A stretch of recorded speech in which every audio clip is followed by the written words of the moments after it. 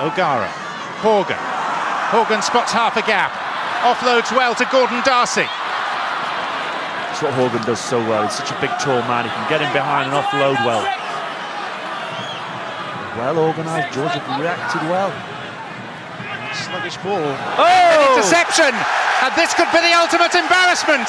It's Giorgi Shkinin going 2/3 of the length of the Bordeaux pitch and touching down, and Georgia lead Ireland. Sending the telegram that the ball was coming. It was so slow, it was so wind up. Shkinin came from the next postcode. He saw it, he backed himself, he set off.